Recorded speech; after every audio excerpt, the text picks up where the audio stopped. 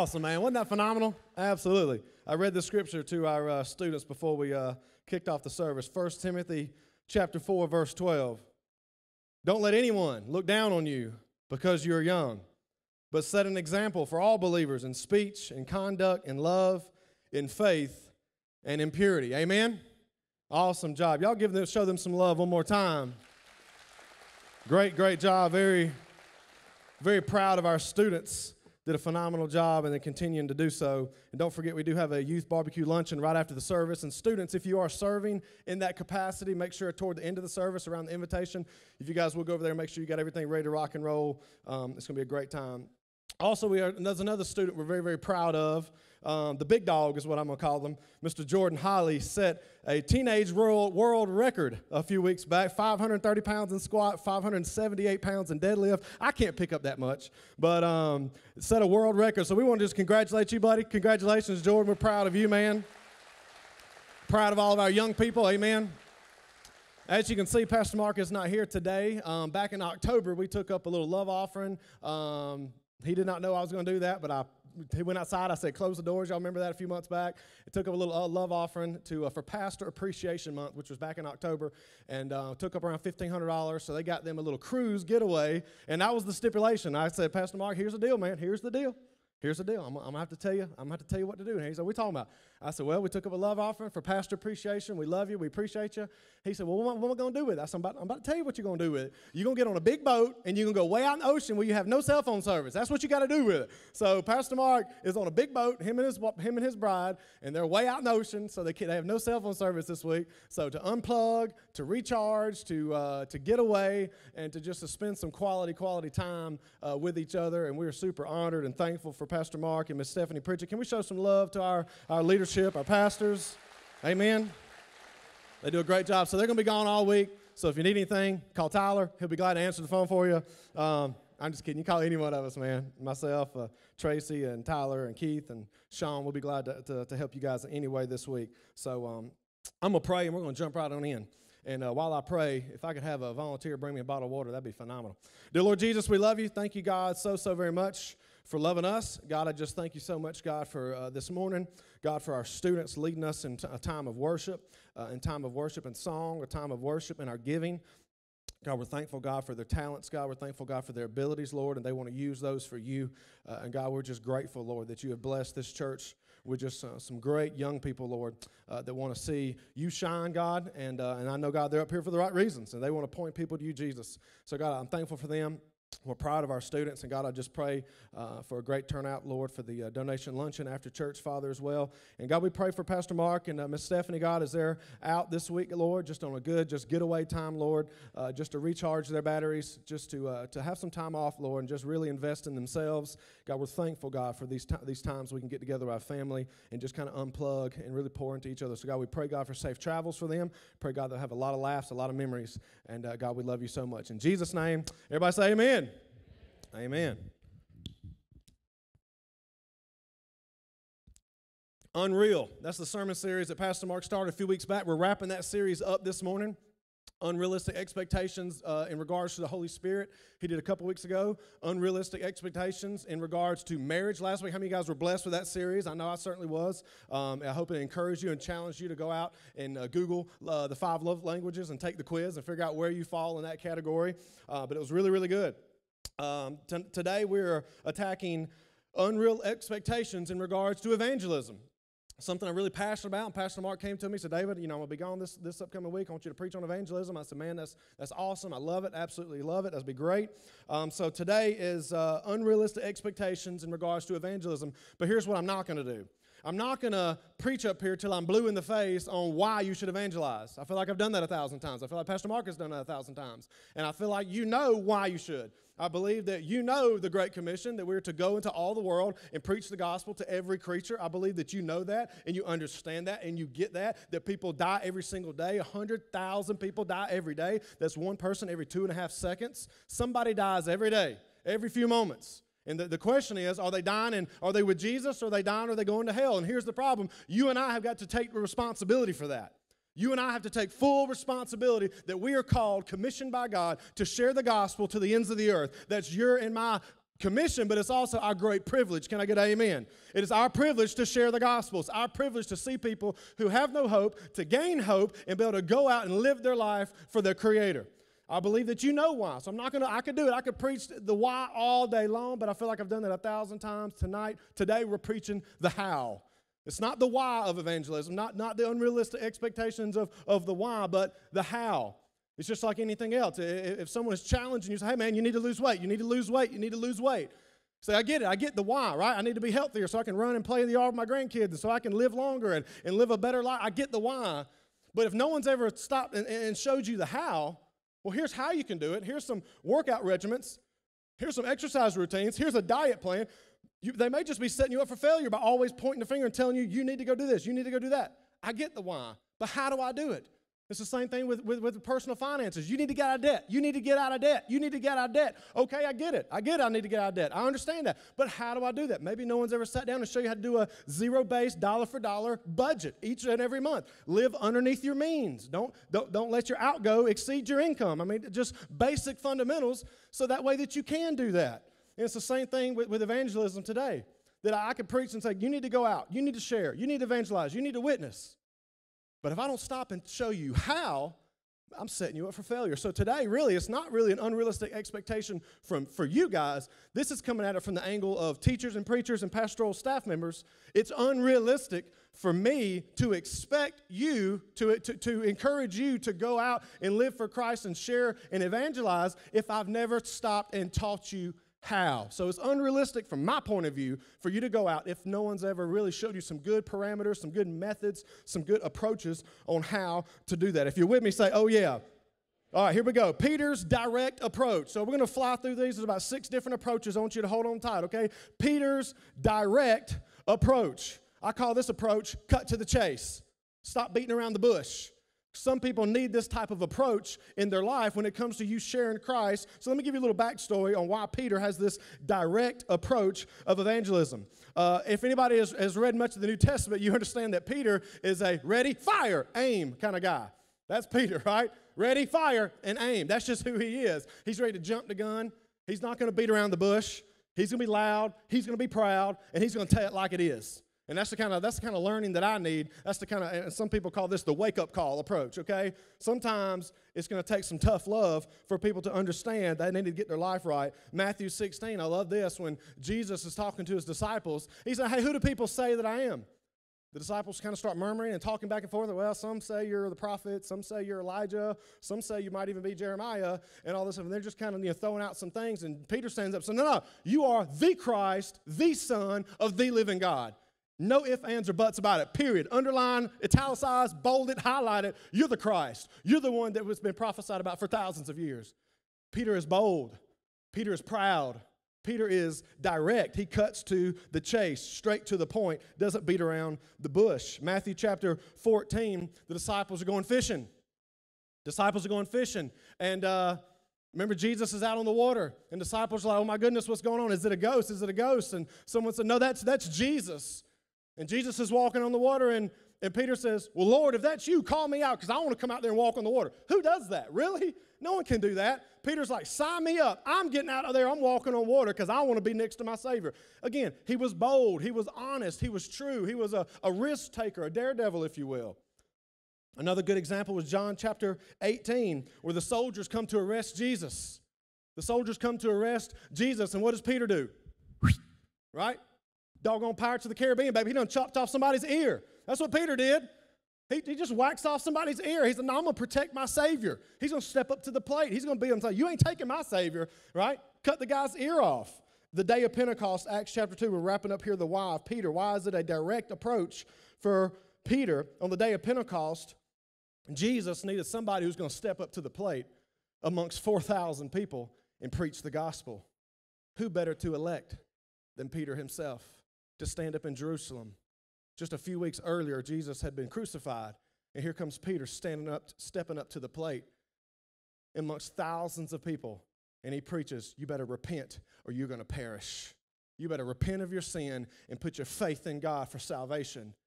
In Acts chapter 2, verse 47 says that Peter's words pierced the hearts of those listening, and 3,000 people gave their life to Jesus.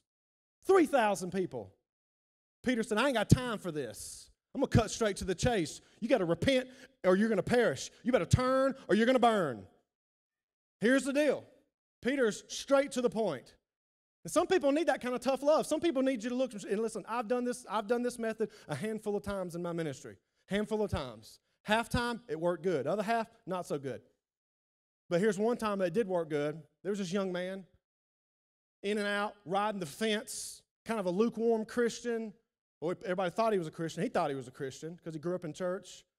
Going to church doesn't make you a Christian no more than swinging from a branch makes you a monkey. But here's the deal. I looked at that young man, and he was in the world sinning. He'd show up to church on Sunday. He was in the world sinning. He'd show up to church on Wednesday. I pulled him aside one Wednesday, and I said, look here, dude. You got to stop playing games with God. You're going to bust hell wide open. His eyes got about this big. Let me just tell you, at the end of that service, guess who was the first one to come down and repent and give their life to Jesus? That young man was. I said, I'm not gonna tiptoe around this issue, dude. You're living in sin. You keep living in sin, you don't repent, you're going to bust hell wide open. Finally, it was like a wake-up call. Something happened in his mind. He's like, oh, shoot, this junk's for real, isn't it? I said, man, you got to stop playing games with God. That's what that young man needed at that time. He needed somebody to look him straight in the face and say, listen, if you keep going down this path, you will destroy your life. You will hurt people that you love. You will destroy your testimony. And in the end, you will not be on the path that you want to be on. So you need to change. It's just that simple. It's just that quick. Change. Today, you can decide to change. Peter's direct approach. Some people need a straight shot to Jesus. Black and white, no gray. Some people need this direct approach of evangelism. And some people are good at delivering this type of evangelistic approach. Direct. You need somebody, some of y'all know you need somebody to shoot you straight. When you walk in and go, hey, does this look good? They go, nope, you need to change clothes. Right? Because they love you, right? That person is bold and honest with you because they love you, right? I shaved my head last night. And I came in there, I said, Catherine, I said, how'd I do? She said, not good. You need to redo that side right there. Right? She could have said, oh, he looks pretty good, babe. You look good. You look good, man. But no, she shot me straight. David, you jack your head up. And see, I'm doing it myself to save money, right? I was spending $30 a month on haircuts. I'm like, no, dude. I spent $15 at Walmart. I got my own buzzers. I'm shaving my own stinking head. I can save that money. And now she's like, yeah, I told you need a professional to cut your hair, right? But I need somebody to shoot me straight. I need a wake-up call. Not everybody has that personality, though. But some people, you need that. So Peter's direct approach. Sometimes you can't beat around the bush. Number 2, Paul's intellectual approach. Paul's intellectual approach.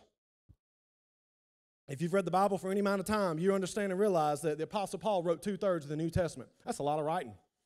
That's a lot of preaching. It's a lot of church planting. Paul was a busy guy. Very, very busy guy. But he was an intellect to be reckoned with. Listen to me. He was an intellect to be reckoned with. The Bible says that the Apostle Paul was fluent in 5 languages. 5 languages. This guy was smart. He was intelligent. He was part of the Sanhedrin, which is a big deal. Part of the Jewish Supreme Court, basically. This guy was smart. He was intelligent. Highly educated. Romans chapter 1 or Colossians chapter 1, I encourage you to go read it. I don't have time to read it, the whole thing. But Romans chapter 1 or Colossians chapter 1, I encourage you to jot that down and go read it. And just kind of begin to see, wow, this guy was intelligent. This guy was very smart. And I promise you, somebody you didn't want to get in a debate with. I can assure you that. But Paul, I love Paul.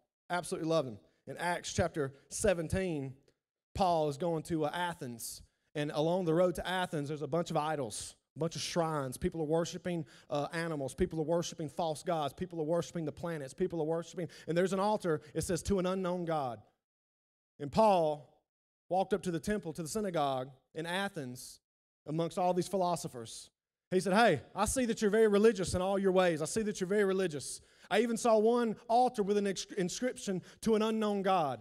Apostle Paul said, I'm about to tell you about this unknown God that you don't know about.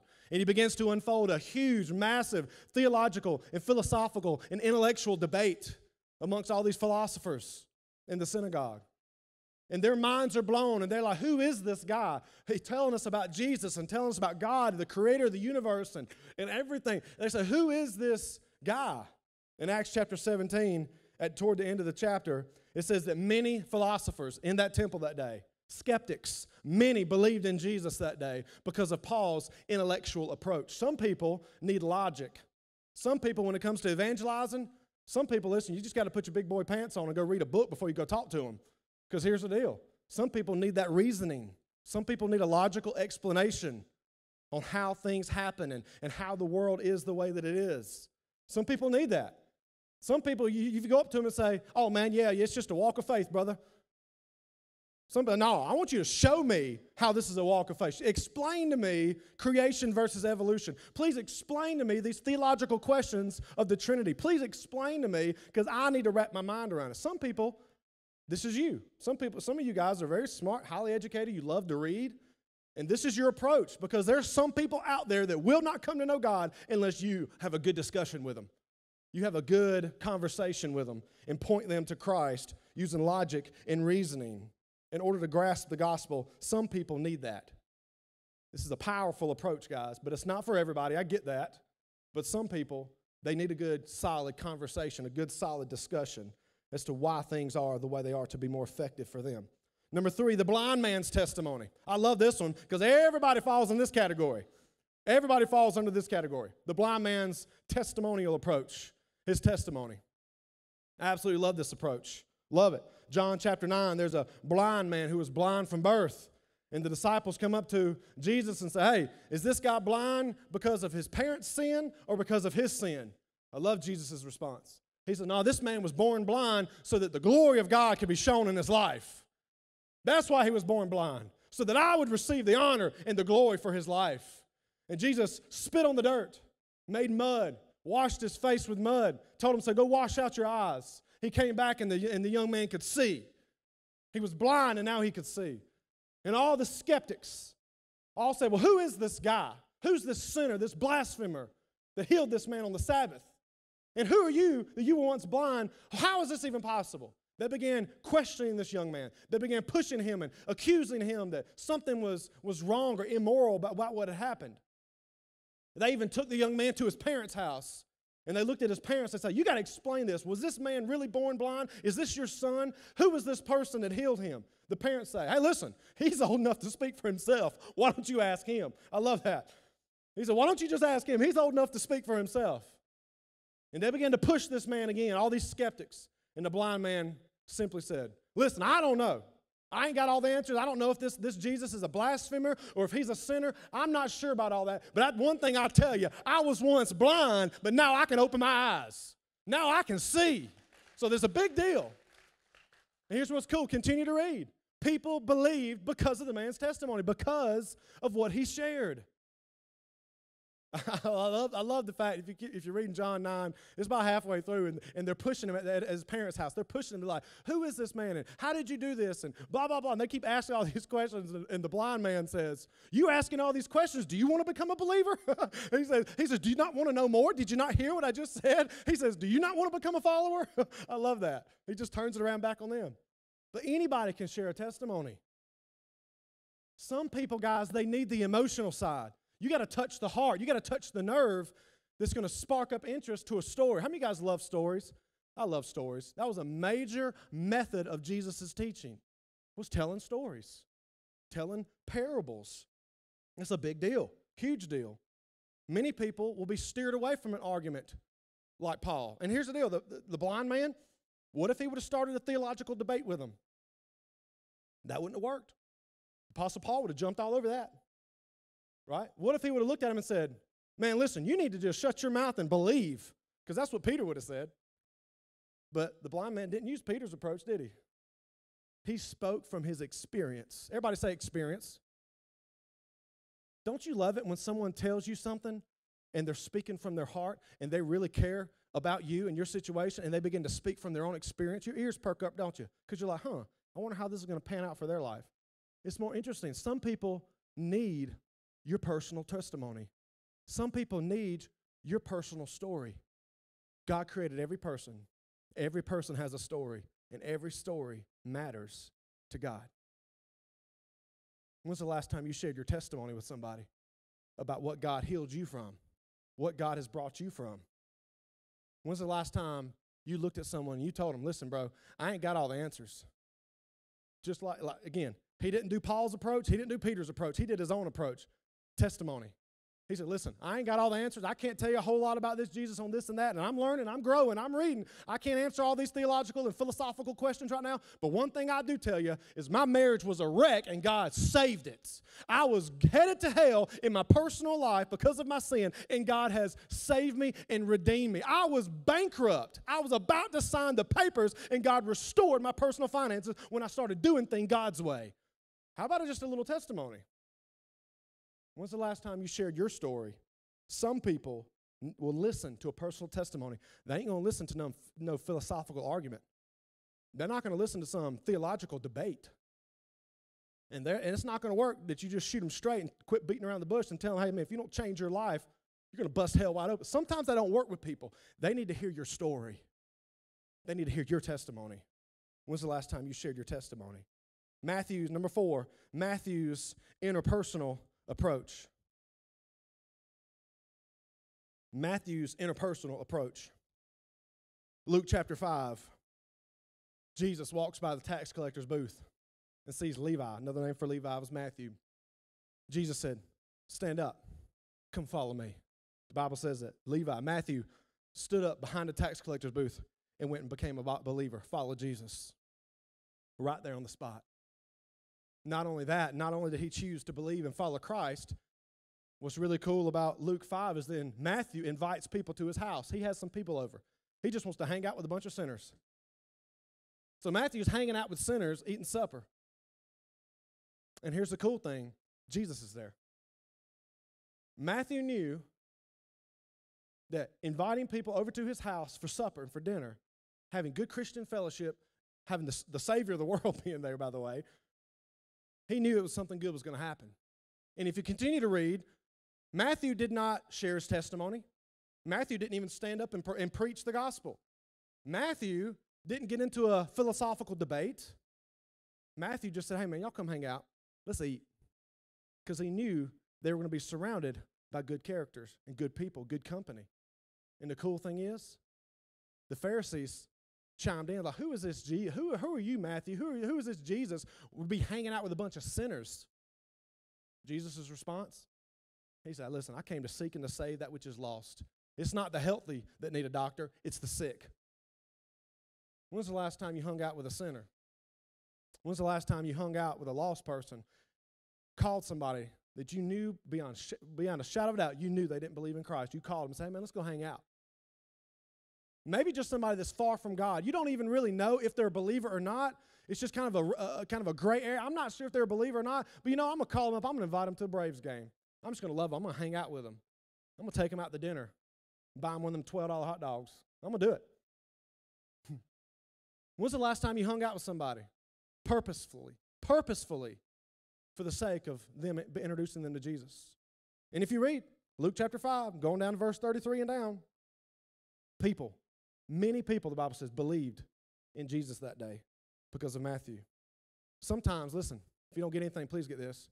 Sometimes in life, when it comes to evangelism, people don't care what you know until they know that you care.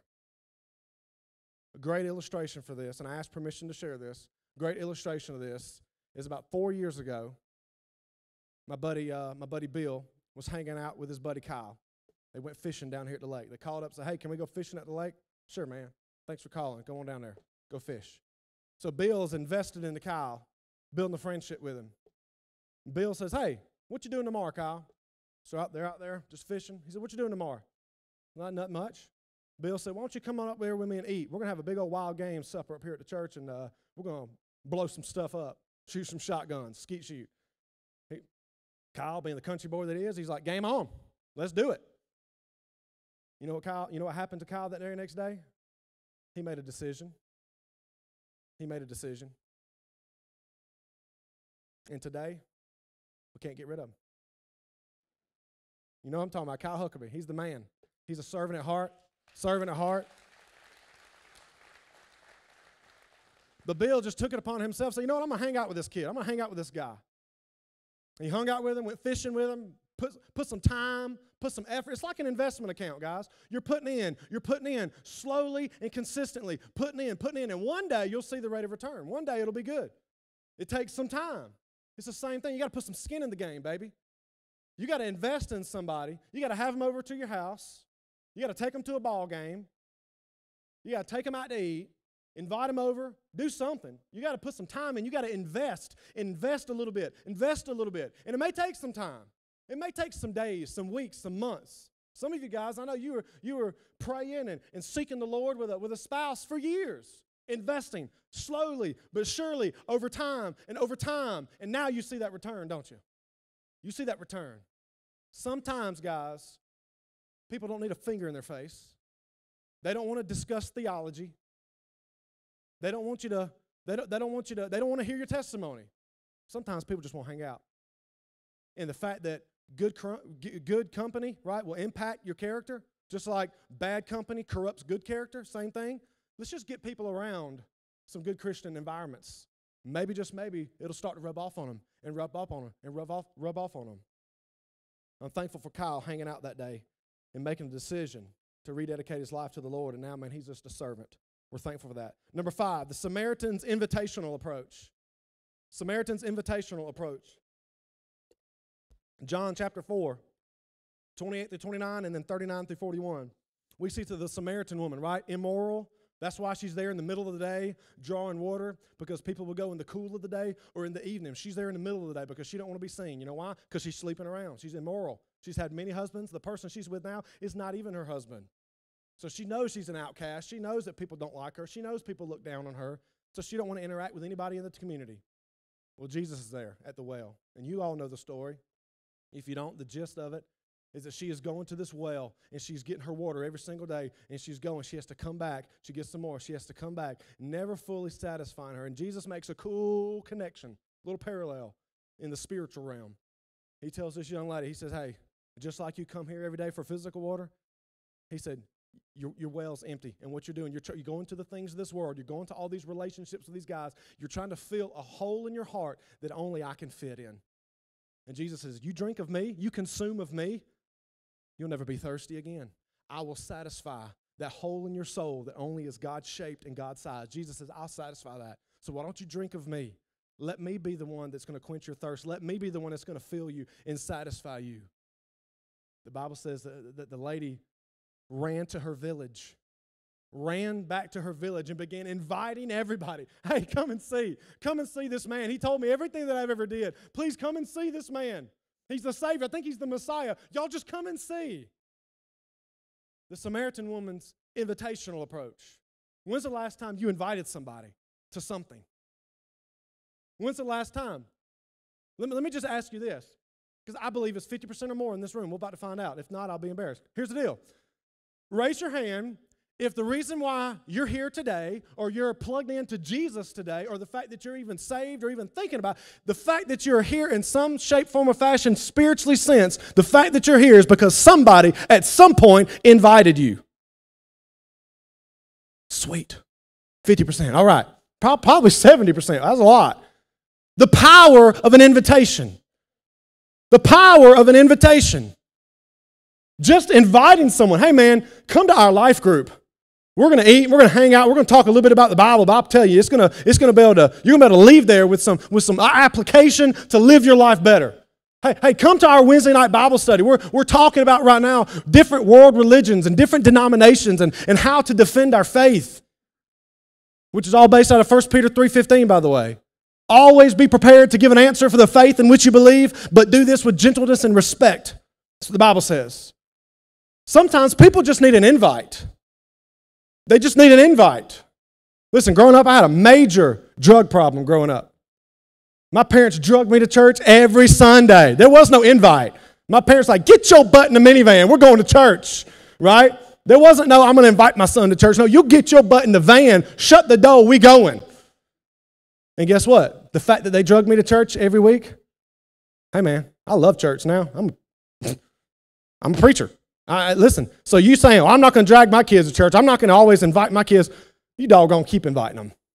One day they go, all right, dadgummit, all right, I'll come, right? And that may be the day that they hear the gospel for the first time in the way that God would have them to hear it, through a testimony, through an invitation, through a personal relationship, through the direct approach. through intellectual. God designs the sermon. There's been so many times on Monday mornings when we get together with our staff, Mark says, you won't believe who texted me. Check this out, man. God saved them. God did something great. And blah, blah. He said the sermon was just what they needed. I'm thinking 500 people, the sermon was just what they need. It was just what I need. That's not fair. It was just exactly what I needed for that moment. Isn't that cool how God does that? People say, well, the preacher's been reading my mail. He ain't got time to read his mail. He ain't reading your mail. What you talking about? God orchestrates, God puts people in places that they're supposed to be so that you receive what you're supposed to receive. How does that work? I have no clue. I guarantee you somebody will text me tomorrow or today and say, wow, Dave, I've been praying that God would show me how to evangelize to my coworkers, and man, you just unleashed it. Thank you. Somebody will do that tomorrow. I guarantee you. Not knowing at all what we were going to talk about today, and you're here today, and you've been praying, God, I know there's a coworker, and I need to share my faith with, but I don't know how. I guarantee you, God's working. Invitational approach, quick example. My boy Jay Eubanks back there, good friend of mine, love Jay. He's one of our deacons. Invited a coworker to come to church, just invited. Hey man, why don't you come to church with us one day? His coworker said, all right, well, I'll come check it out. Well, guess what? He came and checked it out. Not only did he check it out, but now he's serving. His wife sings. His 2 daughters sang this morning, and he's the deacon. His name's Travis Weed. All because of an invite. All because of an invitation. So, hey, man, why don't you just come? Why don't you just come, man? You can sit with us. What's funny is the day that Travis decided to come, he was driving up here to the mountain, and he texts Jay. He's like, hey, man, I'm almost there at the ridge. And Jay's like, oh, shoot. I'm out of town today. I'm not even there. You can't even sit with me. Oh, and by the way, we're not even at the Ridge. We're at the Fine Arts Center. So Travis is like, his wheel's like, oh my gosh, right? But guess what? God still moved. God still drew them here. His wife's been baptized. They've made commitments to serve the Lord here, and we're honored to have them. Can I get an amen? All because of an invite. So when is the last time you invited somebody? When's the last time you extended an invitation? Again, how many of you guys are here because of an invitation at some point in your life? One more time, raise your hand. 70% of you guys. So you understand the power of an invitation then, don't you? Because that's why you're here. Because someone spent the time, a few moments, to say, hey, would you just come? You can come sit with me. And the day you decide to come, I won't be there. And the location will be wrong, but you can still go. I'm just picking on y'all there. We're proud of Jay. We're proud of the Weeds. Good example there. God gave me that this morning. I asked Travis if I could use that, by the way. Number 6, Tabitha's service approach. Well, one more thing on the Samaritans one. Back up, one more thing. The Bible says, if you go and read verse 41 and on, in John chapter 4, talking about the Samaritan woman, the Bible says that the lady began to say, come and see, inviting people to Jesus. And because of that, Jesus stayed 2 more days. And the Bible says many more people believed in Christ because of her invitation. Many more people. Awesome. Number 6, Tabitha's service approach. Tabitha's service approach. Acts chapter 9, 36 and following. Tabitha was always doing good, the Bible said. Tabitha was knitting and sewing and making clothes for the poor, making clothes for the widows and the orphans. Tabitha was one of these people that I would probably call, this is a behind-the-scenes approach, in other words. Tabitha's service approach is not in the spotlight. This is the person that's writing checks to Doug and saying, hey, put this on so-and-so's mission account, but don't tell him where it came from. Which we have a very, very generous church, and that happens all the time. It's already happened for youth ministry this year. I had somebody come and write me a check for $500 and say, here, put this on a youth account. Somebody needs it. Someone needs to go, and they can't afford to go. Take care of them. I'm like, man, that's stinking awesome. And the person said, don't tell nobody it was me. Understood. Yes, sir. Tabitha's service approach. She's serving. Making clothes for the widows, making clothes for the orphans, those that are on the outcast. She don't want any attention. She don't want the recognition. She don't want a pat on the back. She don't want the attaboy. She don't want the spotlights. This is a behind-the-scenes approach of serving people. Her life was so important. Listen to this. Her life was so important. Acts chapter 9. She had a premature death. She died of an illness. Jesus sent Peter to go raise her from the dead. Said, get back to work. I'm not done with you yet. That's how cool. That's how important her way of evangelism was, her approach to just serve people. Serve people. When's the last time you went out of your way to serve somebody? There may be that coworker, you know what I'm talking about, that one that's grumpy, no one likes talking to them, they think they're always right, they're not going to listen to anything you got to say. Guess what? You ain't going to use Peter's approach. You ain't even going to use Paul's approach. They don't care about your testimony. Okay? They don't want you to invite them to church. None of those work. This may be you. Maybe that guy, that coworker that you're talking about, who's grumpy, he's rude, no one likes him. Maybe you go buy his lunch and you go put it right there in front of him at the cafeteria. He goes, "What'd you do that for?" "I just wanted to, man." Maybe the next day goes by. You go get him a Coke from the Coke machine, vending machine, put it on his desk. "Hey, man, just want to give that to you." "What you doing that for?" "I just wanted to, man."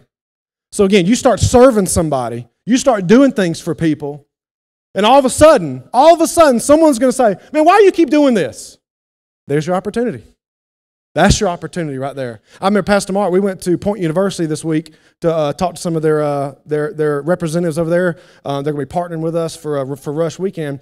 And the guy was asking Mark about Jamaica and the years and years that we've been doing Jamaica. I say we, I've only been about 3 times, but Mark's been for like 30,000 times. But he was saying, this, that, and other. And the guy said, "Well, who's your connection? Do you know anybody there?" And he said, "Well, we know a guy named Pastor Maxo." And then he said, God actually orchestrated we actually met the Prime Minister of Jamaica. He said, "How did that happen?" It was a really cool story. I didn't know this until the other day. But Pastor Mark, they went over there one time. This was years and years ago. They were going door to door praying for people and counseling because there was some type of rivalry on one of the cities that they were in on the island of Jamaica. And the police force was like, "Hey, we just need some pastors, some preachers to come door to door, talk to people, counsel with people, pray for people, and just try to settle down this issue." So the Rush Mission team started doing that, going door to door like they always do, praying for people, counseling people, talking to people, encouraging them. Well, the local news channel found out about it. The local news channel starts filming them. Well, guess who's watching the news that day? The Prime Minister of Jamaica. Basically the president. Saying, "Who are these people? What is this rush? What are these white Americans doing on our island, going door to door, doing stuff for free for? What are they doing that for?" So, long story short, Prime Minister hooks up with the Chief of Police. Chief of Police comes and talks to Mark. He's like, "Mark, the Prime Minister wants to meet you." So he's like, "All right." So he met them, and the Prime Minister looked at him like, "Why are y'all doing what you're doing? Why are you serving our community? Why are you doing all this for free?" Again, perfect opportunity. Said, "Man, because we love Jesus. And because we know that Jesus is the hope of the world. And we just want to love people and talk to people and point people to their Creator so they can have a relationship with Him. That's why we're here." Again, if you just start serving, people will notice. And people want to say, "Why are you doing what you're doing?" One thing I love about this is Tabitha was old. She was well in her years serving the Lord. And I began to think about that and just like, "God, what does that mean, Lord? Show me an example." And God just kept bringing to my attention sanctification.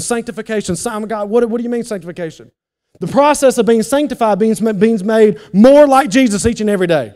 Sanctification is the process that you and I, as believers, are being made more and more like Christ each and every day. We're being made more holy every day like Him.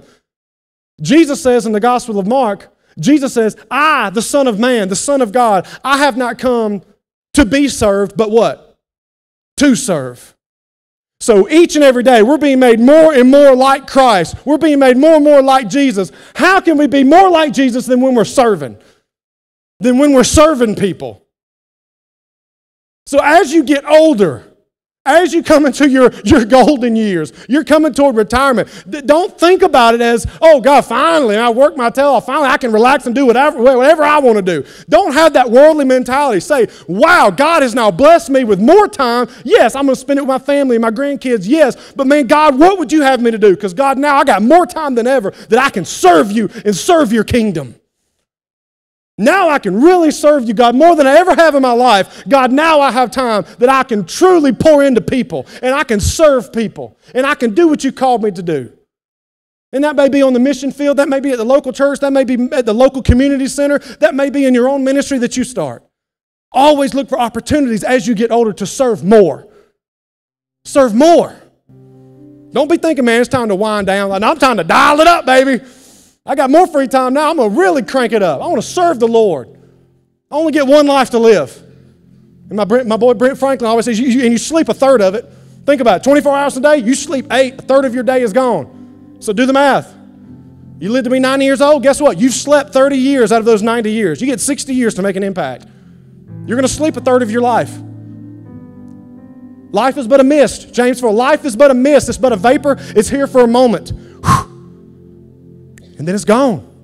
The psalmist says in Psalm 93, says, my life, O Lord, is no longer than the width of my hand. That's what the psalmist says. My life is no longer than the width of my hand. I got this much time to make an impact. I got this much time to share Christ. It doesn't matter whether that's a direct statement and looking somebody in the face and go, man, you got to quit playing games with God. You got to give your heart to Jesus. Some people need that tough love. Some people, you need to get in this book and you need to read it. And there's that guy at work. And you know he's very intelligent. He's very smart. You got to get your A game ready. You got to go ahead and you got to find some answers because that's what he's looking for. He's just looking for an answer. And as soon as he gets that answer, he's ready to give his life to Jesus. He's just looking for that answer. You give him the answer. Maybe it's the testimony approach, the blind man's testimony. Some people don't want a debate. They don't want a discussion. They just want to hear truth from you. They want to hear from your experience. A heartfelt story pierces the hearts of people. You just tell them your testimony. Maybe it's an interpersonal. Maybe you're like Matthew. You're just supposed to hang out with people. When's the last time you hung out with a bunch of sinners for the sake of saying, you know what, I'm going to rub off on them. I have my head on straight, my heart's in the right place. I am purposefully going to hang out with these people so that I can rub off on them, and maybe, just maybe, they'll come to know Christ.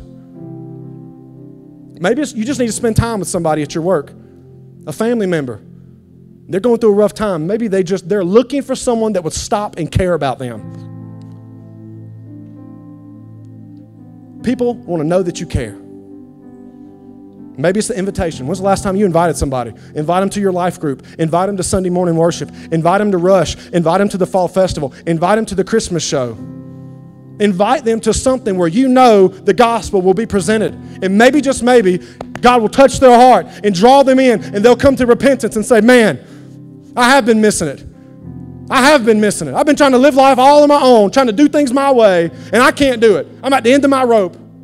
I've hit rock bottom. Let me tell you something about rock bottom. Rock bottom is a great place to be. That means there's only one way out, baby. We're going up. We're going up. Rock bottom is also a good place to lay a new foundation. Can I get an amen? That's a good time. So maybe you know somebody that's at rock bottom. Maybe you just need to hang out with them. Maybe invite them. Maybe do Tabitha's approach and serve them. This method is slow and steady. Serve them. Last but not least, and we're done. So students, if you're in here and you're going to serve for our barbecue luncheon, if you would, just go ahead and make your way out. There's about 20 of you guys or so. And give them a heads up that we're coming out early. That's what happens when you got a substitute preacher. You're getting out early. Look at that, 12:08, baby. All right. Here's the deal. Number 7. Y'all ready for this? This is the most profound point of all. This is the best method of evangelism of all of them. You ready? Go ahead and hit it. Be yourself. Hit it. Somebody got it? Be yourself. That's our last point. Number 7. Be yourself. One of the best things I ever heard at Bible college was this preacher got up, and we were in our preaching class, and the preacher got up and said, yeah, y'all, I know y'all listen to these podcasts, and y'all watch these YouTube videos, and y'all see all these phenomenal preachers all around the world. He says, let me tell you something. You get up there and you just be yourself. You get up there and you just be Dave. Can't nobody else be Big Dave but me. That's me. I'm David. Can't nobody be Pastor Mark but Pastor Mark. Can't nobody be Pastor Keith but Keith. I can get up there and I can try, but I can't do it. It's not me. That's him. He's being himself. Tyler's being himself. Evangelism, listen to me. Evangelism is God speaking through your personality. Did you catch that? Personal evangelism is God speaking through your personality. Just be yourself. Don't try to be somebody you're not. You say, David, I'm not very hospitable. That's not my spiritual gift. Hospitality in me, it's just like oil and water. It just doesn't mix. It's not going to happen. Well, I would encourage you, don't do Matthew's interpersonal approach. Don't invite people to your house. Don't do that. That's not good. If hospitality is not your spiritual gift, don't invite nobody to your house for this point, okay? Don't do that, okay? But maybe, just maybe, you say, David, I'm just kind of behind the scenes person. I'm not big on, the theological debates and philosophical debates, and I'm not going to point my fingers at. I'm just more behind the scenes. Well, doggone. Tabitha's service approach. Sounds like that fits you just fine. And we could go through and I could do every single example. Be you. Just be you. And realize this, that there are people in the world today that are waiting for you.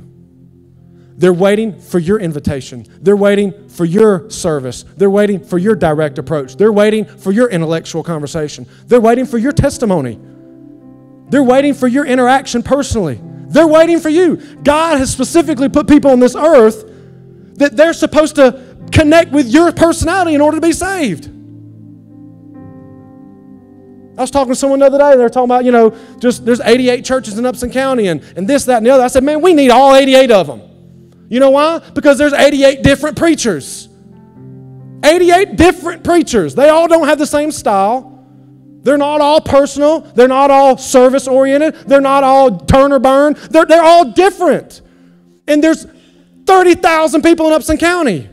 And they all learn different. They're all going to be touched different.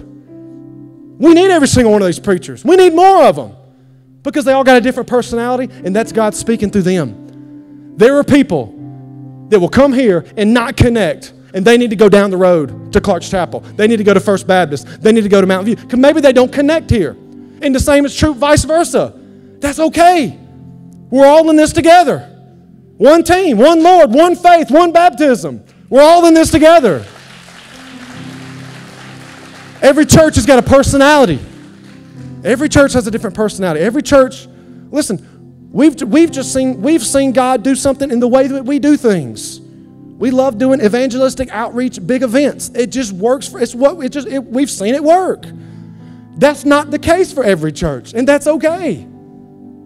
Every church is different, just like every person is different.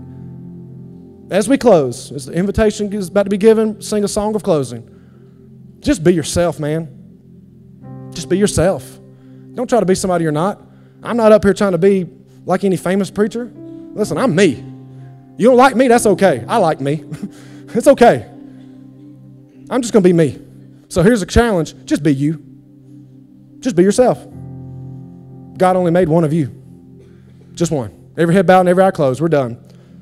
I hope and pray that one of these styles of evangelism touched your heart today. I hope and pray that you understand that we cannot sit back and think, oh, well, everybody else is going to evangelize. I'm just going to kind of live my life. And no, that's unrealistic. That's an unrealistic expectation on your part.